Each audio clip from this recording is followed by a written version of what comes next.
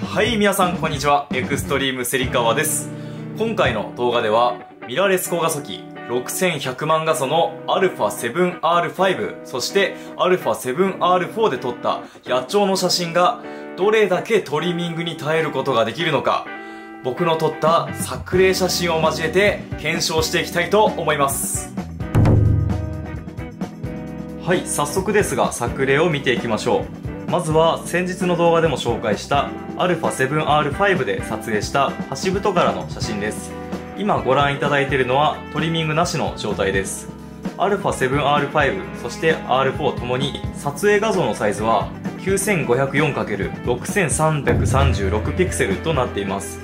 有効画素数が6100万画素あるだけあってかなり大きなサイズとなっております。まずは 4K までトリミングをしてみましょう。はい、こんな感じでまだ余裕がありますね。こちら左下にどのぐらいまでトリミングしたかを表示してありますので、この数字を見るよりも大体この写真の中でこのぐらいまでトリミングができるんだといったところをカメラの再生画面なんかをイメージしてご覧いただければと思います。ではもうちょっとトリミングしてみてフル HD サイズまでトリミングしてみましょう。はい、こんな感じで全然問題なく羽毛が改造していますね。フル HD サイズなので 1280×1080 までトリミングをしても問題ありません。インスタグラムの投稿画像サイズは1080ピクセル四方なので SNS に投稿する分には問題ないほどのトリミングができているかと思います。これもう一度元の状態に戻して、はい、そしてここまで拡大するとこのぐらいになるという感じで、これ気持ちいいですよね。僕は高画素機を使い始めてこのカメラの再生画面で拡大縮小しても羽毛がどこまでも見えるというこれが快感になりましたね。本当に高画素機じゃないと自分は満足できない体になってしまったなといった感じです。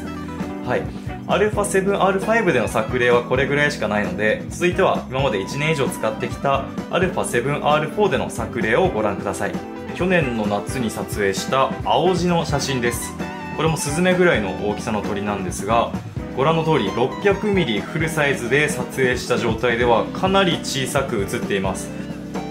これをフル HD サイズまでトリミングしてみましょう。ドーン。はい、ここまでトリミングしなくてもいいかなといった感じはちょっとしますが、先ほど同様ここまでトリミングしても羽毛がしっかり改造して見えているかと思います。ちなみに使っているのは全てシグマの150-600ミラーレス用のレンズです。ズーム単 600mm でもかなり改造するので本当におすすめのレンズです。はい、続いて初夏に撮影したシマエナガの作例です。これはさらに先ほどの青地よりも遠い場所にいます。なのでかなり小さく写ってしまっていますが、これもトリミングしてみると、はい、フル HD でこのぐらいまでいけますね。ちょっと遠いんですけど、枝も映っていて可愛い感じに、切り取れました。ギリギリ羽毛も見えている感じです。さすがにこれ以上はトリミングできませんが、周りの枝も含めてよく映っているかと思います。はい、続いては、遠い場所にいるオジロワシの作例です。距離はこの時マニュアルフォーカスで測ってみたんですが約 75m ほど離れていました。これフル HD トリミングするとギリギリ許容範囲といった感じでしょうか。はい、ちなみにこれ全く同じ場所から全画素超改造ズームをオンにして撮った画像がこちらです。換算すると 1200mm 相当になって、これを 4K トリミングすると先ほどと同じだいたいフル HD の画角になるんですが、いかがでしょう。これ全画素超改造ズームなので画素をカメラの中で保管して拡大している状態なんですが、全画素超改造ズーム特有のモヤモヤ感も出てしまいがちなんですが、この時は比較的綺麗に撮れているのではないかと思います。この距離でもこのぐらいの写真が撮れるというのはやはり高画素機ならではの有利な点なのではないでしょうか。特にオジロワシすごい警戒心強い鳥ですので、この距離からでもこの改造した写真が撮れるというのはかなり有利な点なのではないでしょうか。続いては超至近距離で撮った猛禽類クマタカです。これ僕が去年本当に鳥運使い果たしたかなと思う出会いだったんですが、近いんですけどもかなり暗かったのでちょっと全力で改造とはいきませんでした。それでも 4K トリミングで十分羽毛が分かるぐらいの改造感です。これフル HD までいくとちょっと微妙かなっていう感じですが、ここまでで十分だろうという感じです。続いて改造しなかった例をご覧ください。こちら熊高と同じ日に撮影したキビタキなんですが、これは思ったように改造してくれませんでした。ピントも合っているはずなんですが、絞りを変えたりシャッタースピードを変えたり露出をいじったりいろいろと試したんですが、結局改造しませんでした。これ日が当たっているように見えるんですが、すごい暗い場所で ISO も4000まで上がってしまっています。改造しなかった理由は単純に暗かったことかなと思います。α7R4 を1年使っていると、今日は改造するぞ、いや今日は改造しないなっていう日がなんとなく分かるようになってきました。これはおそらくレンズを64のようなもう少し高性能なもう少し明るいレンズに変えたり、あとは単純に被写体にもう少し近づくというアプローチができればもう少し改造した写真も撮れるのかなとは思いますが、やはり明るさがないと改造はしませんね。はい、続いてはこちら、鳴き方がすごく特徴的な鳥、オオジシギですね。すごいジュワジュワジュワジュワジュワジュワっていう鳴き方をするんですけれども、この時は結構近かったのでこれは改造して撮れるぞと思ったんですが、残念ながらあんまり改造しませんでした。おそらくなんですが原因はこのどんよりした空の色から分かる通り暗かったことが原因かなと思います。オオジシギが飛んでしまって、そしたらちょっと晴れてきまして、反対側の電線を見ると、こんなところにこれベニマシコがいたんですね。そしたらちょうど光がベニマシコに当たりまして、写真を撮るとこんな感じで改造しました。なのでほんのちょっと光が当たるだけでもこの羽毛の改造感というのは変わってくるものだということが分かりましたね。続いては作例というよりかは高画素機で良かったなという例で、これ水辺にカモが4羽いるなという風に見ていて、とりあえず写真を撮ってみました。そして拡大してみると左から順に子ガモのメスか、これはちょっとマガモのメスか子ガモのメスかどっちだろうな。次子ガモのオス。君は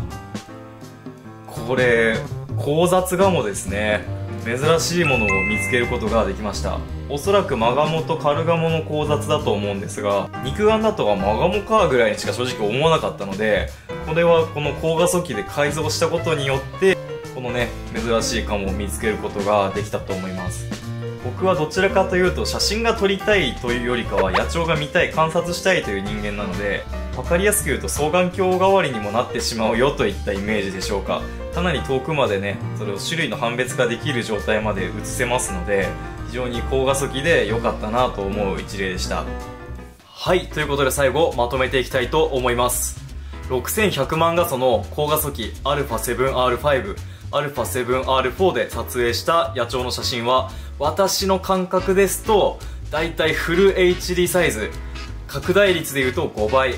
面積比でいうと25分の1まではトリミングが可能だなといった印象を受けました。ちょっと改造しないなといった場合は 4K サイズまでが限界かなといった印象です。そして高画素機だからといって撮った写真が全て改造するわけではなく、撮った時の環境、特に明るさだったり大気のもやがあったり、それから設定が悪いとどうしても改造しないです。なんなら改造する場面の方が少ないです。とにかく晴れている時なら改造する確率が上がると思います。だいたい1年使ってきた感覚だと、今日は改造するな、今日は改造しないなっていう日が分かります。改造しないからといって諦めて写真を撮らないのは負けなので、野鳥に近づけるようなアプローチを取ったり、いろいろとね設定を工夫するのも良いかと思います。そして高画素機は写真を撮るといっただけではなく、遠くにいる野鳥を判別したり種類を見分けるのにも役立つということが分かりました。以上3つが高画素であることのメリットかなと僕は思います。やはりトリミングがこれだけできるというのは非常に気持ちいいですよね。スマホで撮った写真とかを拡大できないともうなんかイライラしてしまう自分がいて、やはり高画素に慣れてしまうというのは怖いなと思う部分もありますね。トリミング体制についてお話をしましたが、あくまでうまく撮れたらトリミングに強いというだけであって、ノイズが出やすかったり、あとどうしてもオートフォーカスの性能が遅かったり、あとファイルの容量が大きくなってしまうというデメリットもあるんですが、とにかく遠くの野鳥が撮れるといった点においては高画素機圧倒的に有利だと思いますので、特に今 α7R5 が新たに発売になって α7R4 少し値段も下がってきてますので、高画素機に変えたいなという方は今チャンスかもしれないですね。この機会に高画素機興味ある方の参考になれば幸いです。今回の動画は以上になります。もし参考になったなという方はチャンネル登録、そしてインスタグラムとツイッターもやっておりますのでフォローぜひよろしくお願いいたします。以上エクストリーム芹川でした。